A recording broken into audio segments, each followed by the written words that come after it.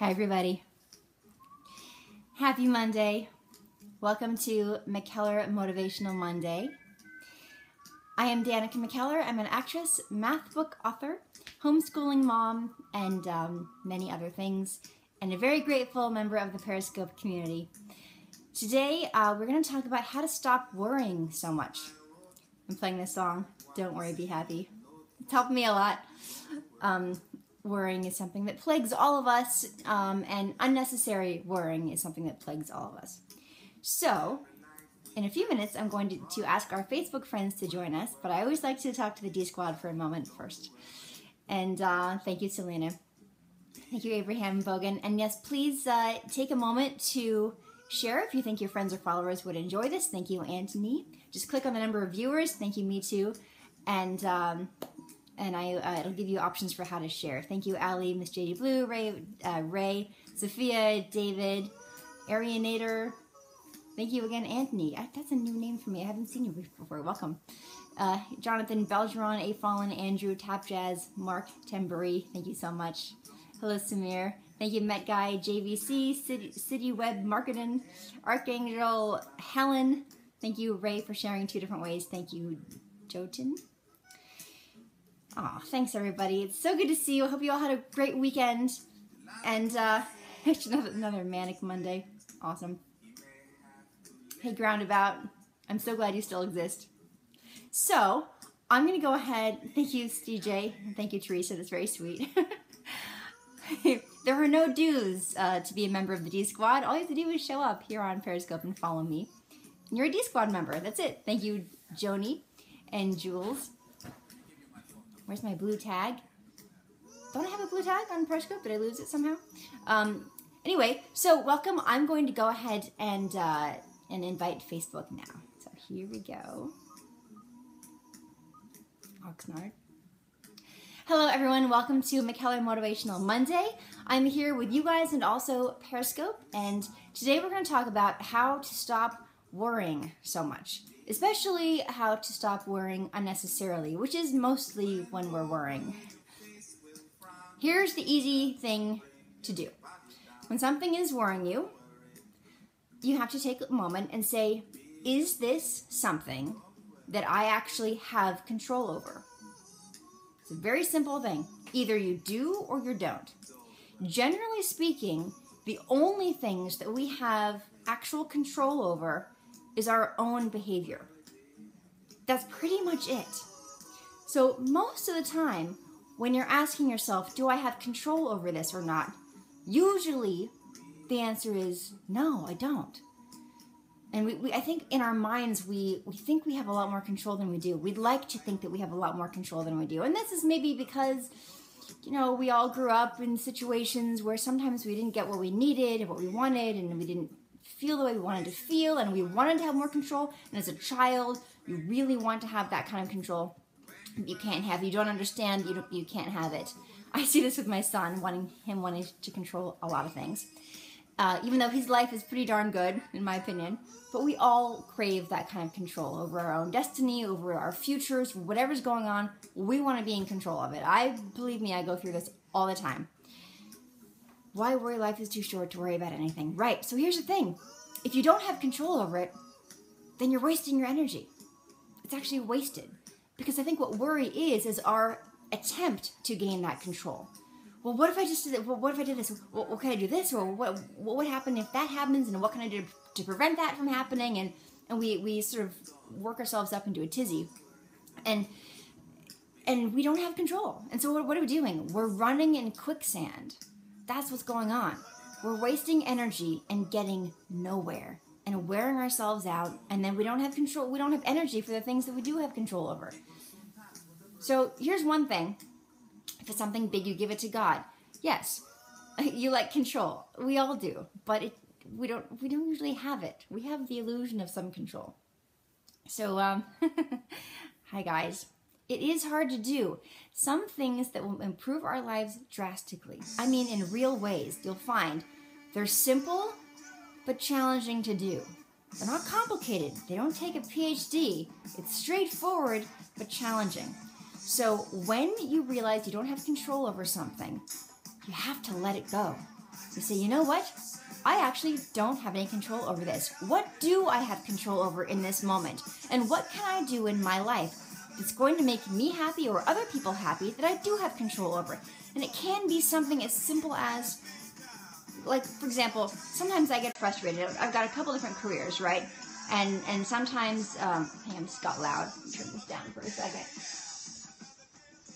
Sometimes I'm waiting to get feedback on something, whether it's about a project that I'm going to be shooting and I don't know when I'm going to be shooting it, or if it's something with my books and I'm waiting for my editor to get back to me on some information.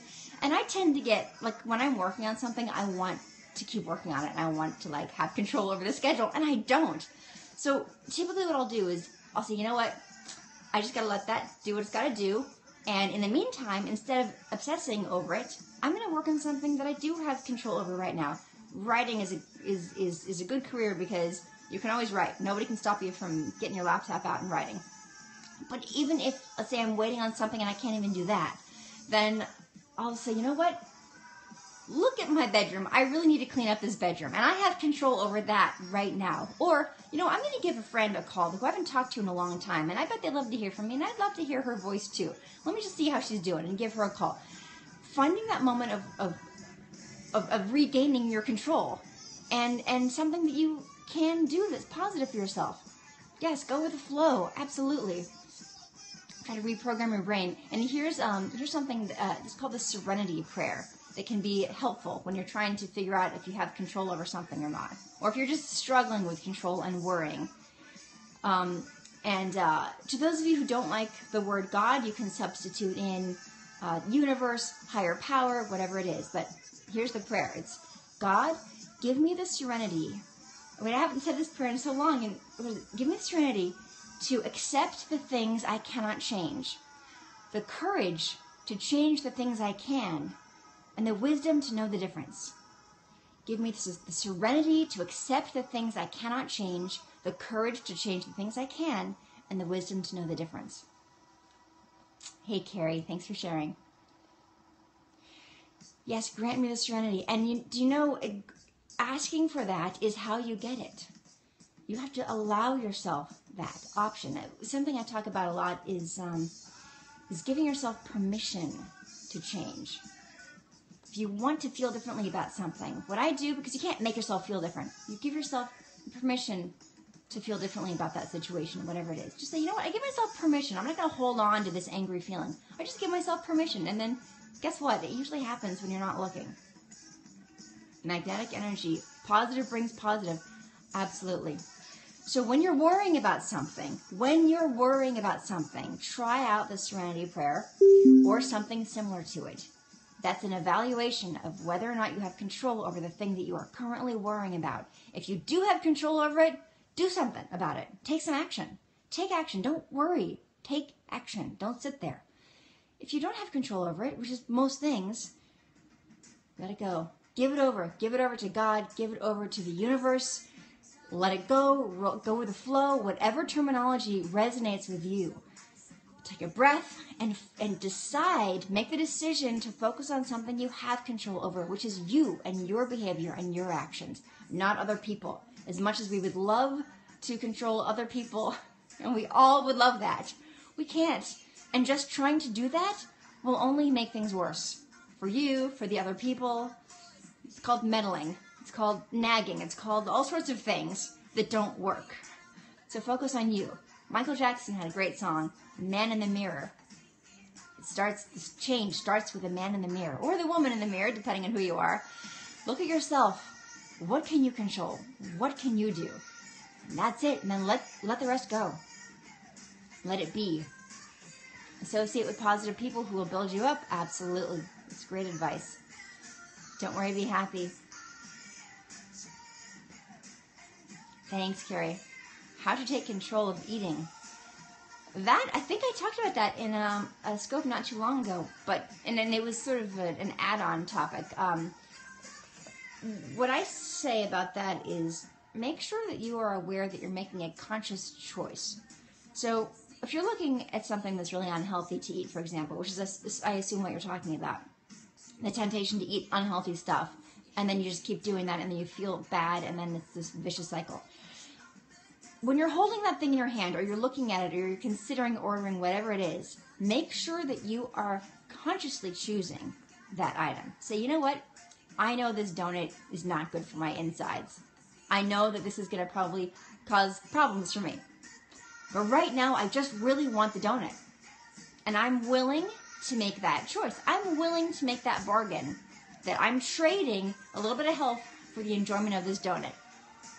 If you start there, I think you will start to find that it's easier to make the choice the next time or the time after that, maybe not to have the donut. Because I think what we do is we say, oh, I'm not going to look at this right now because I just want it. I just want it, so I'm not going to think about what I'm doing.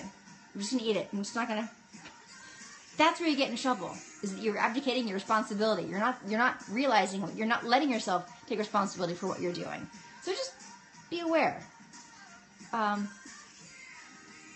know you're bad. Yes, but it's easy. It is, your job is to listen quietly. Oh, I love that. Thank you, Mickey and Mike. Mike G, stay up. Thank you very much for sharing. Yes, donuts are great, but you're making a choice. Not all donuts are as bad for you, by the way. Some are not. I think you can make homemade donuts that aren't that bad for you. But the point is, substitute whatever the bad thing is. Greasy food, fast food, junk food, whatever it is, candy bars. And believe me, unfortunately, most protein bars are candy bars with some protein powder thrown in, so beware.